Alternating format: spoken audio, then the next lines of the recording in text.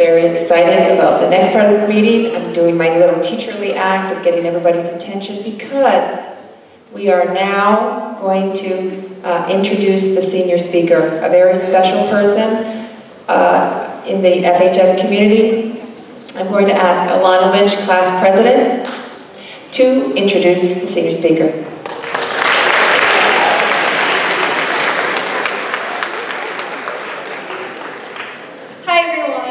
We are very lucky to have a former FHS student come speak with us today. Queen is a former peer leader at FHS who will speak about her life in Tanzania. She recounts her childhood trials and tribulations as well as her triumphs. And Queen is a dynamic speaker with an inspiring story that everyone should hear. We are very lucky to hear her valuable advice on perseverance and hard work to achieve goals. So let's give a warm welcome to Queen.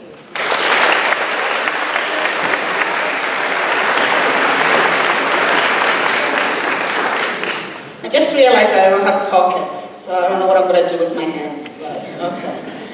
Good morning, everybody. Hi, Sam. I know that. Hello, everybody. Is that too loud? I'm okay? Are we playing the guessing game? Nobody wants to talk to me? All right, let's start this all over again. Good morning. Oh, thank you. I'm actually glad that it's morning because that was actually one of the lines during when I was in your shoes, when I was in high school. I always tell people good morning. So even if it's afternoon, but I'll be like good morning because I always just say good morning. So I'm glad today's morning time, so I don't have to rehearse to say good afternoon. But anyways, so I am very happy to be here. Why do I feel this is so loud? I think it's really loud. Oh yeah, thank you. I am. Just lower the mic. Lower it. You actually need it? No, you put it back up. Put it back up. I need it? There you go. Okay. Alright, I'm very happy to be here today, and I'm going to say congratulations once again. I know you have heard it many, many times, but you deserve to hear it. Congratulations. It was not an easy journey, was it? Who here just had just a smooth journey? Oh, okay, all right. No shame in that. All of you have to struggle, right, here and there to get in here. I'm happy to be here today. I was in your shoes not that long time ago, actually 4 years ago. I was sitting in chairs less fancier than this. Auditorium, way less fancy than this, right? Does anybody remember the old school here? Oh, yes, well, you guys are there. Oh, okay. All right. Yeah, this is my first time. So I was sitting, just as you guys are sitting here today, and waiting to hear one more last speaker before the graduation ceremony. And I am blessed to be in your presence, to share this moment, to share with you a few last words of advice that I feel will help you in your journey as you branch away from Franklin High School. I'm going to share with you 3 words.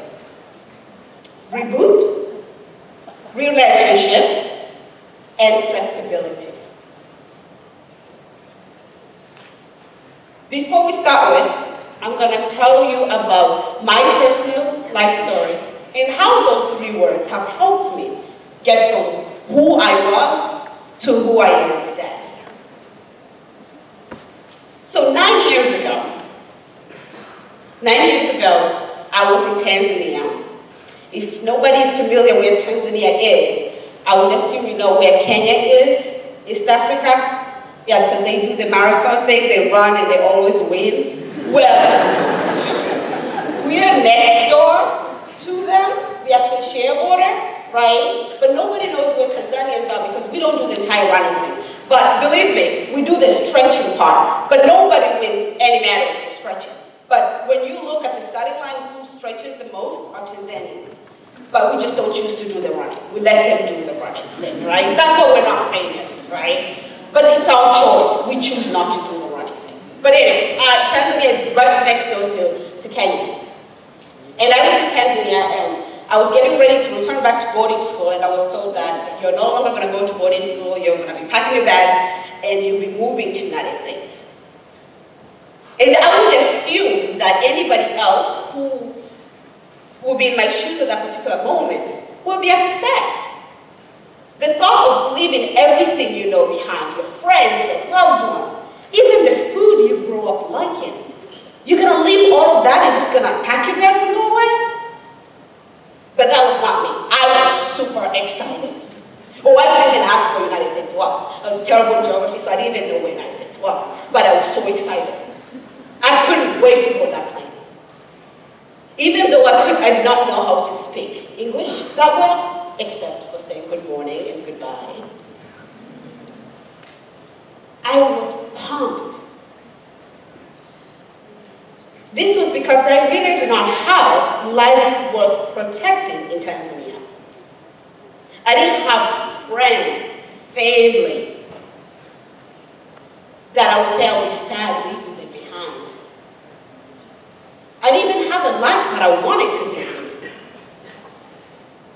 The life that mattered to me, I lost it when I was 5 years old. In 1998, I ended up losing my family one by one from HIV/AIDS. And before you know it, I look around and I'm by myself. And the relatives who were there, they were not there to love me, to guide me, to help me grow stronger and wiser over the years. They were there to hurt me. And so my life after 1998 was a life filled with hurt and neglect.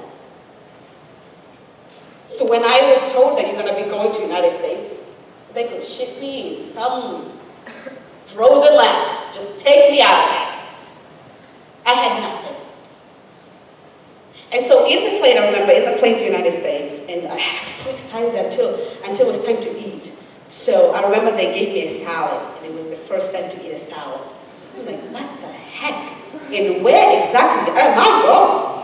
You know, it's like, just greens, that's all? You know, when you're sitting on coach, they don't care for you, really. You know, you don't even ask, could I get some chicken with that? You don't. They don't care. So I took some time to look back and think of my life in Tanzania, what kind of person I was in Tanzania. And I didn't like anything about me. Because I was nothing but a scared little girl dying for a second chance. I've always wanted a second chance. I've always dreamed for it. I just wanted just a chance to correct the wrongs, to be somebody that I want to be somebody else than who I was.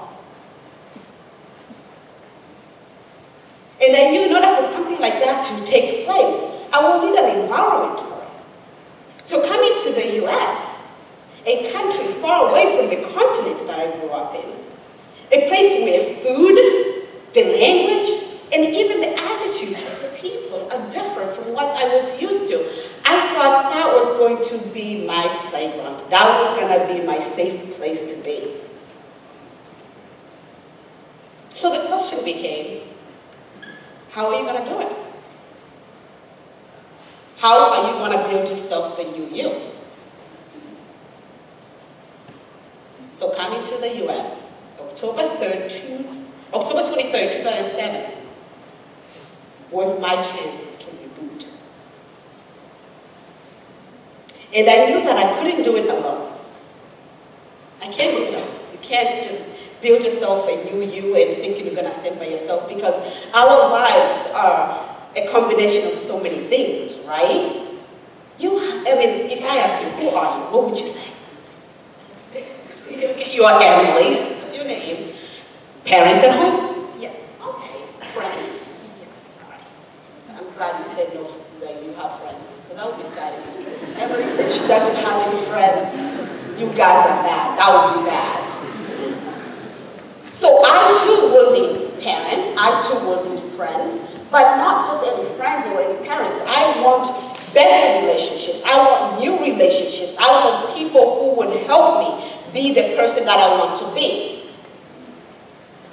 Things like friends and family became be important. And every single day I worked very hard to keep the relationships that I had. I worked hard to maintain the relationships that I had.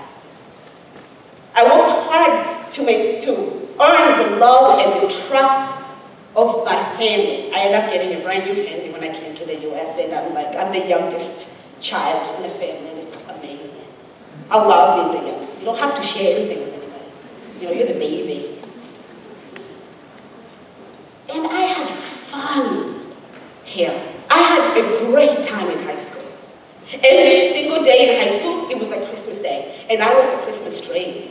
Because I dressed up like a damn Christmas tree every single day. Oh my God. I had like here, over there, necklaces, endless, bracelets like there's no tomorrow. I would wear the entire rainbow. Oh, I look like a damn crayon. Oh yeah. And actually, I believed to myself that my fashion was the best fashion. So when I did not get voted as best dressed, I was upset. Oh yes, I was upset. I was like, how could they? But now, looking back at my yearbook, I'm like, oh my God. Did I have to really? I had a great time. But like anything else, you know, it has its due date. You know, high school, you don't stay in high school forever, even though I really wanted to stay in high school forever. And so when I got to the point where you guys are today, excited to graduate, right?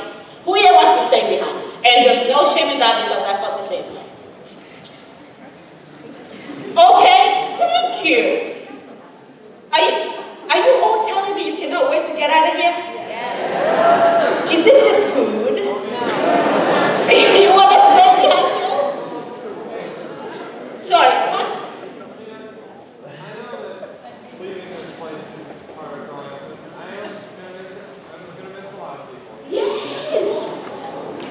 I know, you guys miss him too. What's your name? Ryan. Ryan, we miss him too. Not Ryan. Ryan, I'm sorry, Ryan. I hope you go and tell us that you go to be a communications major because that's really good. Oh, you heard.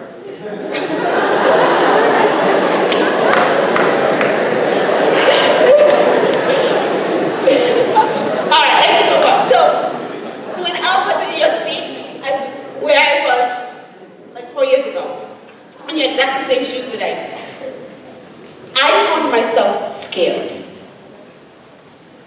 I was fortunate enough to get a very good scholarship to go to college, and that was a blessing. But that did not shake the fear, because I said to myself, now what? I said it's never going to be better than how it was in high school. You're never going to get better relationships as you had in high school, better teachers, better friends. You're never going to be happier than you were in high school. Because in high school, I was the happiest I've ever been. And I was terrified to move on. But you know what? Scared or not, I had to go to college. You have to move on. And I'm happy to say, last May 2015, I graduated from Bridgewater State University with bachelor's in arts.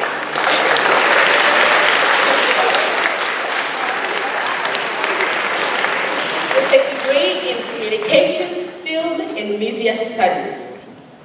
And that was my major since day one. I never questioned myself since day one. You know, when I was a little girl, I was 5 years old. Remember, my aunt asked me, what do you want to be when you grow up? And I said, oh, I want to be on television. I want to be a news person on television. And she didn't like that answer. But I stayed with it. And I said to myself, if there is a job out there where they pay people for just talking, sign me up. Oh, yeah. So I did not change. And I believed in my major. I believed in what I wanted to be. I wanted to be a TV journalist. And I believed in it so much that I was one of those kids in classroom. You know, you're sitting in one of the classes, video production, and the professor is teaching you about behind the camera work, you know, how the tripod works and everything. And I would daydream. Or I would not even attend the class. I'm like, why should I listen? This is not going to be me. I'm going to be in front of the camera. What the hell do I need to know about being behind the camera? If you want to be behind the camera, then you should pay attention. I'm waiting for the part of being in front of the camera. That I'll take notes. I believed in it so much. So when I graduated, and of course, the first thing you're supposed to do is like applying for jobs. Oh, there's no summer. Oh, no. Right there, you start applying for jobs because those college loans, they are be knocking on your door very soon, saying, all right, show me the money. So I applied for all these big networks, CBS, competing for as an on-air talent. And instead of job search to be so good, because it's the first time in your life you're actually applying for jobs that you're going to school for and you have the degree to show it. So you're not working in an ice cream store or anything like that. You're not competing for that. That was cool in high school, but not now at this stage. Nothing about it was fun. It was stressful. It was hurtful. Because I can't tell you how sad it was to not get an email, get a call to ask you to come in for an interview. When you're trying to apply for a job and you're looking at the job requirements and they're telling you you have to have a minimum of 3 to 4 years of experience, excluding what you did in school. It was hurtful. It was frustrating. I'm like, something is not adding up. Because I always approached life as a math equation. Right? In math, 1 plus 1 equals 2. Simple. I said to myself, if you want to be a new person, then what are you supposed to do? So I put the variables together. Okay, I need myself a new family, I need myself a new good friends, I need this and this and this and this. And it added up. I ended up being the person that I want to be. So I said, even college will be the same way. I want to be a TV journalist, right? So I looked at, okay, what are you supposed to do? What classes are you supposed to take? What kind of internship should you get? Portfolio should build for yourself. And each day in school, it was towards that goal. Those were my variables, and the answer was, as soon as they hint to that degree of yours, you'll be a TV personnel. And it was not adding up, because I was not a TV personnel. And I'm like, where did I go wrong? I ended up realizing that after graduating college, that's when I ended up learning my third most important lesson in life. Flexibility. Be able to be fluid with your life. It was not to be realistic. I don't like the word being realistic, because being realistic is somebody telling you, you know what, you should just, if you're living a crappy life, then just put up with it. That's being realistic. Being flexible is to be fluid. Yes, there's an obstacle in front of you. So what's the next road? You don't just sit there and stare. So today I shared with you 3 lessons, 3 words. Reboot, relationships, and flexibility. Relationships. You're all here today because of something. Life is not about being alone, and neither should you stand alone. There was a friend, there were parents, there were teachers. Somebody said something to you that made you stay. Made you say, you know what, 4 years, okay, it's just 4 years, I can put up with that. And as you got closer to 4 years, then you're thinking bigger now. Maybe 4 more extra years. And as you branch away from FHS, keep the relationships and build yourself new ones. Give yourself the chance to see what is out there. Who is out there? Right?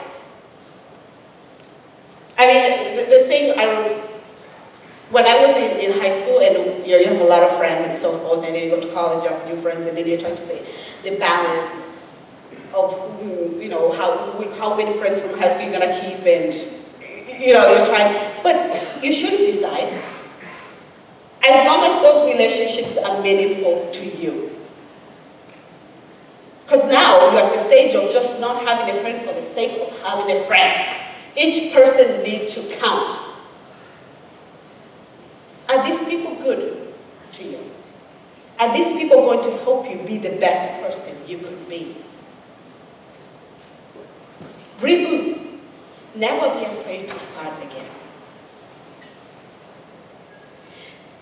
You're going to face challenges, obstacles in your life.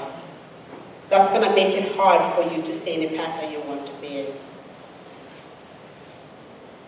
It could be as simple as when you were in high school, you're here, and you weren't the person that you were, maybe because you're afraid, maybe because you wanted to fit in. Whatever the situation was, very soon you're no longer going to be in high school. That's your start over mark. So if there is something in your life that you do not like, start again, scratch it off, write yourself a new story. Put players in your story. Put people, characters in your story that matters, that will make your story look good, and you will like it. Flexibility. Life is not a math equation. And maybe somebody told me that a long time ago, but you know what? My ears don't work too good. You see, I won't listen when I want to listen. You know, or I pick up only words that I want to hear. And the rest is just like, yeah. And I think most of us are like that. Life is not a math equation. It's amazing to make plans. It's amazing to know what you're gonna do after high school. Okay, I'm gonna ask you a question. Are you shy? Oh, you're shy. You're not shy. Oh, okay. All right. So, what's your name? All right. Thank you for that. Jacob! What are you going to do after high school? What's the plan? I'm going to college. Where are you going to go? Roger Williams University. Congratulations. All right. So, here my friend knows exactly what she's going to do after high school. Right? Did we all pick our colleges here already? Or some people are still doing mini-money more? See who's going to offer me more money. You know, some of us have plans, and it's perfect to have plans, because you know what? Plans will give you that fire in you that you need to have. Will make you wake up early in the morning to attend an 8 a.m. class, even though you had a late night. I'm not going to say, what were you doing? We're not going to go there, right? But plan will make you do those things, because it's fantastic to have them. But what's even more great is to know what to do when the plans do not fall through. What to do when the variables of your equation do not give you the answer that you want. You're not going to sit down and cry and be like, poor me. You're going to have to create yourself a new plan. How are you going to get to where you want to get? That's what being flexible, it means. Being fluid with life. Because life is much more complex than that. We are way more complex than that. Graduation, high school graduation is not the end. And I'm sure you have heard of that. It's not the end, it's just the beginning.